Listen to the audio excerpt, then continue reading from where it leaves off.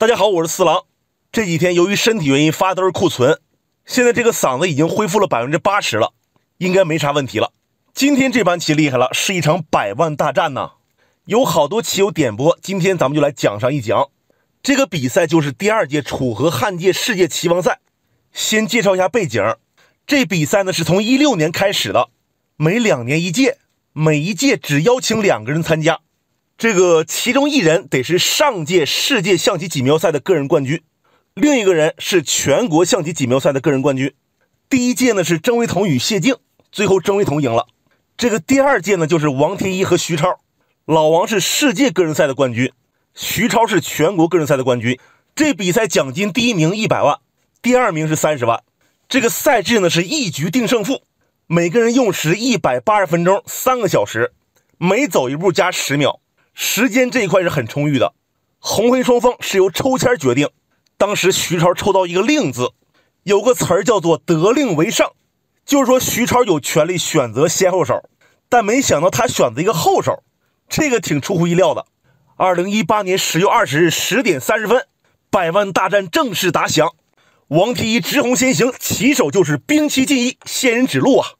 姑苏飞鹰不加思索来了个足底炮，红方中炮，黑方补象。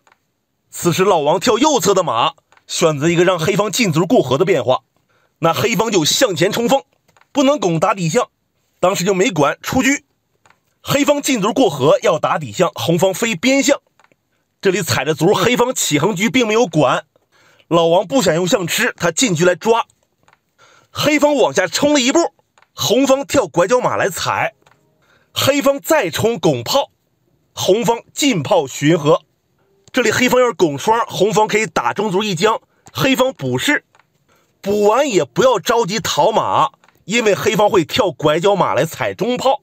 红方的正招应该是先平炮打车，让黑方跳边马，然后再逃这个。这棋红方子弟活跃还是不错的。这里外星人进炮巡河，黑方不着急拱双，先跳拐角马给中卒生根，然后再拱。但老王早已料到，走了一招进炮打车。这招棋当时姑苏飞鹰思考了半个小时，30分钟1800秒，这半小时可把天一忙活坏了，茶叶都该泡没了，饮水机马上见底儿。最后黑方一补士，老王终于把茶杯撂下了。那么补完之后，现在红方打中卒不带将了，黑方还是可以平卒拱双，所以老王就平车看入这个点，黑方先跳个马。红方这里如果吃拐角马，黑方有退炮打串的棋，占不到便宜啊，那他就先出车保炮，然后再吃马。黑方这马不能逃，不然车丢了，那只能平车来保。一会儿呢再上马对车，老王趁机给拐角马一跳，要飞奔过河。姑苏飞鹰上马对车。来，咱们看看这个造型，现在场上冲突很多呀。这黑方炮打着马，马又踩着车，红方这边炮打着车，那边又对着车。曾经四郎看到一句话，说郑惟桐的开局加上王天一的中局，再加上许云川的残局，等于无敌。也就是说中局是老王的强项啊。此时他选择平车捉炮，现在是逮着炮打着车。黑方又思考了半天，走了一招进车，非常的完美。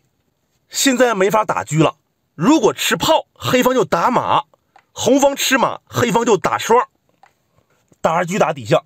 你要是躲车，黑方打象一将啊，红方补士，再砍炮，红方吃车，黑方踩车。这棋黑方可就占优了。现场黑方进车的时候，红方先给马跳开，现在是车踩着炮，马踩着炮。最气人的是黑方车还不敢吃马，不然右边的丢了。但是黑方也算到了，弄了一招退炮，就是说你踩炮，黑方也可以砍炮。但怎么说老王占便宜，什么时候超过一招棋啊？他先把中士打了，现在还打着车，你必须得吃。黑方用士挑了，红方给炮一踩，这就已经获得一些物质优势了。继续前行，黑方进车捉马，红方往边路跳。黑方心想，我刚才难受了半天，这回我得反击了啊，往上跳马。红方进车捉这个，黑方平卒拱炮。这炮啊肯定不能退啊，不然黑方进卒再拱啊，只能平。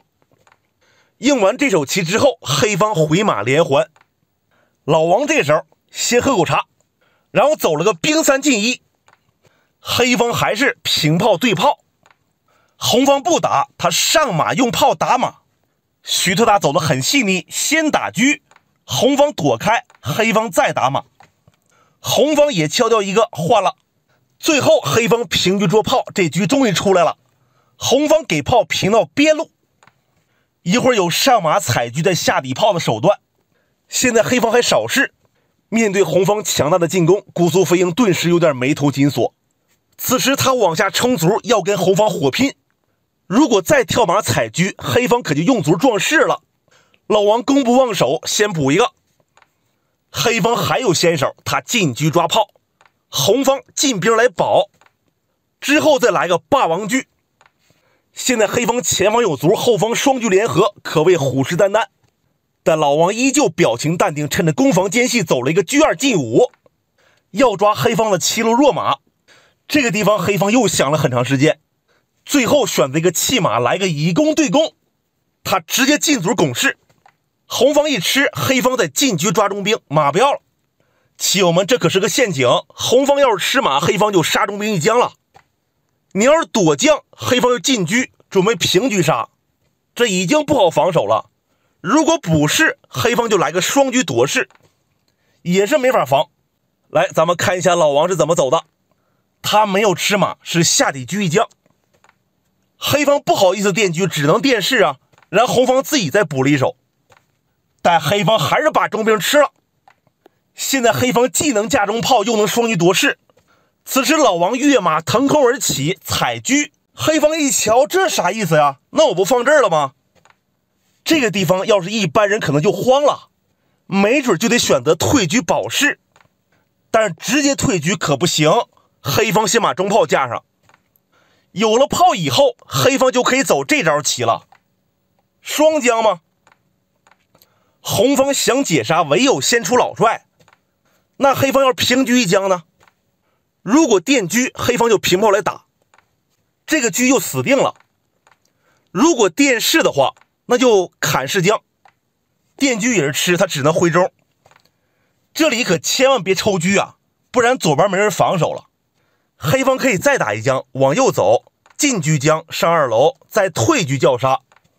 现在照头就死，红方想解这棋只有弃车砍士，黑方吃车，红方踩车，黑方吃马，可以说黑方是必赢之棋了。来，这里黑方进车要双车夺士，刚才已经介绍完了，红方退车防守是不行的。老王当时走了个妙手，就是飞象。这招棋你看不起眼，但是非常关键。黑方把象吃了，还是要砍士，这回红方退车防守。你看，如果黑方架中炮，那红方还是出帅，黑方没法平车将。哎，就差这么一招棋。如果说你退车再平车的话，那红方炮都下底了，可以说这棋已经干不过红方了。所以说这个弃象呢非常的关键啊。实战红方补象，黑方吃象，红方退车防守。黑方他把车往左平，这招吧，一可以平炮将，二可以退车来防守。其实呢主要是防守。红方开始大举进攻了，下底炮。有了底炮就多出一招砍底士的棋，切记这是双将，而且这个车用马生根，这个一定要知道。黑方为了防止红方砍底士，唯有退车别住马腿儿。如果再砍，黑方可以用老将来吃，但即使别住马腿也不行啊。老王这时候凌空送车，你要是吃车我就砍底士，你要是不吃我就吃你啊。黑方用马回窝心把车挡住，这也是正招。红方这个棋走得非常紧凑，他平车站肋，而且捉炮。这手棋可以说暗藏杀机啊。首先黑方逃炮不行，你打一将红方出老帅铁门栓了，这不帮倒忙了吗？你要是平炮打车也不行啊。红方往这儿跳马，现在就有杀棋了。如果什么都不动的情况下，红方是弃车砍底士将，黑方一吃，红方进车绝杀。2楼是马角啊。第二种，如果用车砍马，那红方就退车用炮将，不管你是电车、电马、电象无所谓，红方都是把车放这儿绝杀。你说这棋多猛吧？现场当老王捉炮的时候，黑方也不逃了，他是平车给这个车马盯住了。切记，主要是防止红方往外跳，可不是为了吃马。红方就给炮吃了，看你怎么走。不是这个黑方吃马应该不用介绍了吧？算了，讲一下吧。黑方吃马，红方吃车用炮将吗？如果垫别的，这个车也没了。黑方要是垫车啊，红方就进车双车夺马，因为黑方底士不能动啊。如果吃炮，红方就出老帅，下底还是死，没法解。好了，介绍清楚了啊，咱们回到现场。现场徐特大没有吃马，他是下底车将，红方垫士，然后给马往这儿跳。这回底线多加了一层，现在可以双车夺马了。红方退车不带将了，但老王算得太准了，他平车占肋。黑方给马一吃，红方弃车砍士将，不能吃啊！红方退车用炮将，双车都没了，这确实没招，只能上将。最后两招，红方平车一抠，黑方躲将，再来个铁锁横将，一招毙命。行棋至此，姑苏飞鹰头子认输，这棋可以说绝了。这一个炮把两个车锁住了，如果不动，红方就吃车啊，这一会儿都能吃光。你要是先吃炮，红方就退车叫杀，照头一将就死，根本拦不住。最终呢，老王就夺得了第2届楚河汉界世界棋王赛的冠军，获得了100万巨奖。这盘棋呢也足以载入史册。